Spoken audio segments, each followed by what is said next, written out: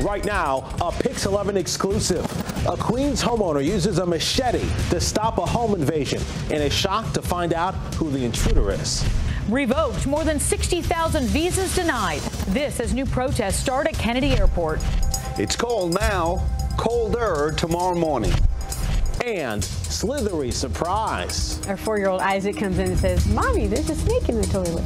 But that was just the beginning. This is the PIX 11 News at 5 with Tamsin Fidel and Corey Chambers. At first at 5, a violent end to a Queens home invasion, but it's a suspected crook who is in the hospital. Yeah, the homeowner fought back in this case and with a machete. Thanks for joining us on this Friday night.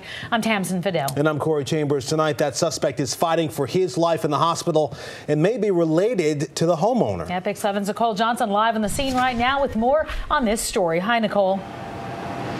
Well, hi there, Tamsin. The intruder is that homeowner's nephew, and the homeowner only found out that his own family member was trying to